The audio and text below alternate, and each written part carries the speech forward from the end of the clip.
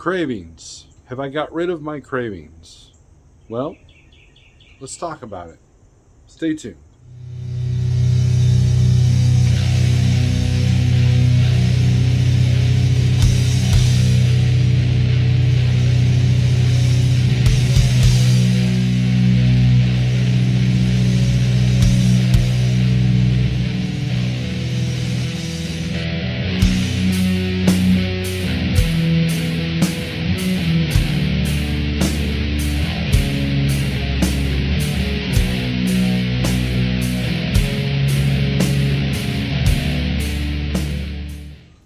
Several years ago, when I did the keto diet,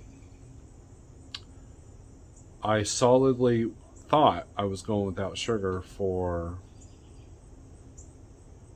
at least 2 years before I did a cheat meal. But what I didn't know was that all the fake keto stuff also had sugar on it, in it, or over it, whatever. And so my cravings never completely went away. And sugar is addictive enough that they usually don't completely go away. And one of the things that you encounter when you go without something, I don't care what it is, when you go without something for 30 days, you figure out where those cravings come from. And here's the good news. Right? If you can just last 30 days without sugar, without processed sugar, things are going to taste different. My wife was talking to me this morning how she's been craving apples, and she's cut down her sugar content, or she's cut down on her consumption of processed sugar quite a bit. And she was craving apples for some reason. And I said, yeah, when you go without something, your cravings will change.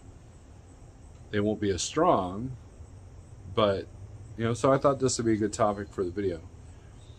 Now, what I used to do in the truck is I would have those vitamin gummies, which I wouldn't have those now, but they helped with the sweet cravings.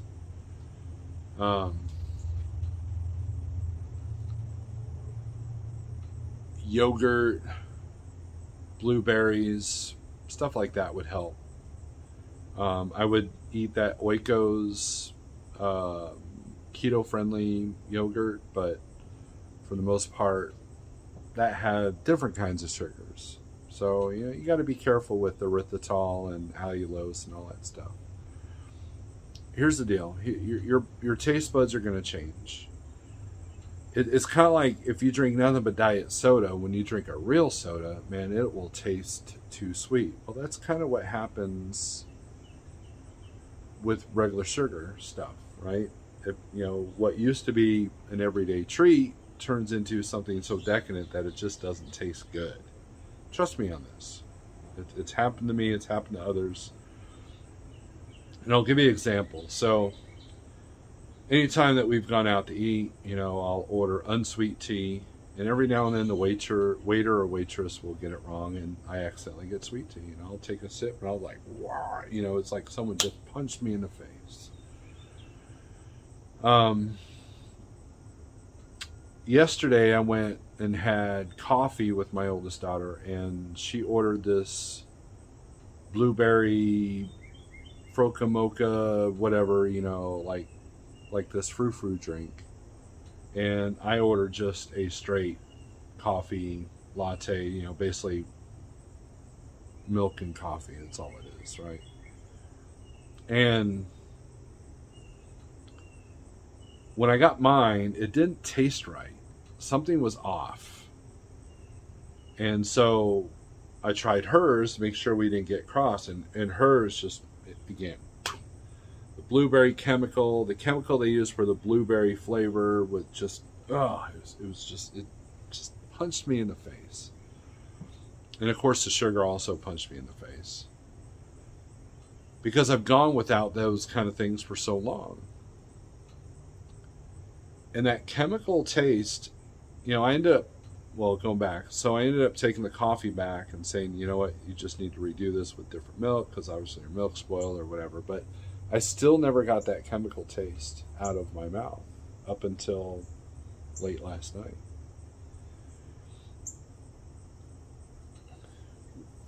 When you go to only natural foods for a long time, once something processed does hit the body, your body's going to let you know. It's going to tell you what you should have known before. But see, you develop a tolerance of it, just like an alcoholic develops tolerance. Like, when you're a teenager, you drink first beer, man, you're trashed, right? But as you become an adult, it takes like maybe 12 six-packs, or something like that. And next thing you know, you got to have a Bacardi 151 plus 3 six-packs of beer just to even get the buzz that you might have gotten when you were 22 years old. You develop a tolerance to these chemicals that they're putting in the food. And the body processes it the same way. Just like as alcohol, everything goes through the liver and anyways, the chemicals. I'm going off track here.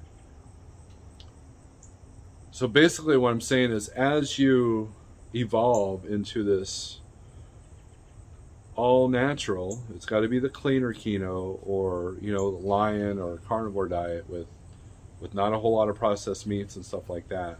If you avoid the dextrose and the dextrin and the maltodextrin and all the 48 different names that they have for sugars, if you avoid all that, then you're going to notice a difference when you actually do fall off the wagon, or you do try something different, or you do something that's maybe some roast beef that was in a package or something like that.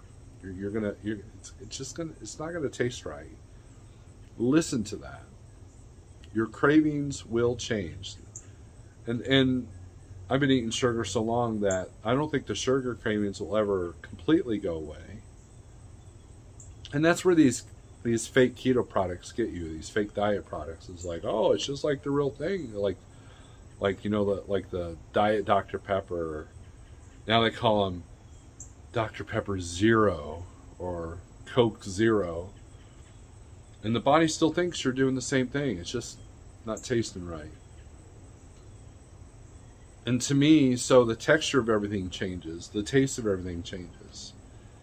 And pretty soon you won't crave those things anymore. They'll be gross to you. And that's a good place to be in, because if you can look at a candy bar, if you can look at a donut and go, ew, gross. Man, that's so liberating. I can't tell you how liberating that is. Don't take my word for it. There are plenty of people that will tell you the same story.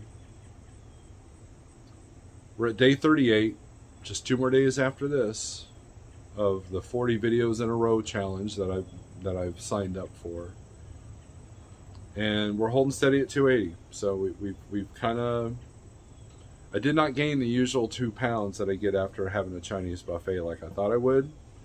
So that's good news, and I feel pretty good. I fasted for, how long did I fast for? I think I took a picture of it. Oh, maybe I didn't. 22 hours. I fasted for 22 hours. I basically stopped eating at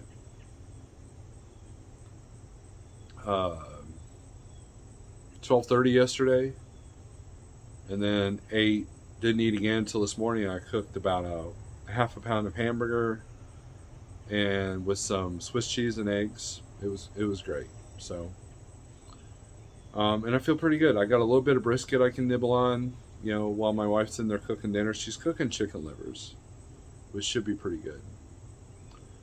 But other than that, day 38, we're at 280. I appreciate every single one that's watched this video. I've got some special things planned for 40, day 40. So,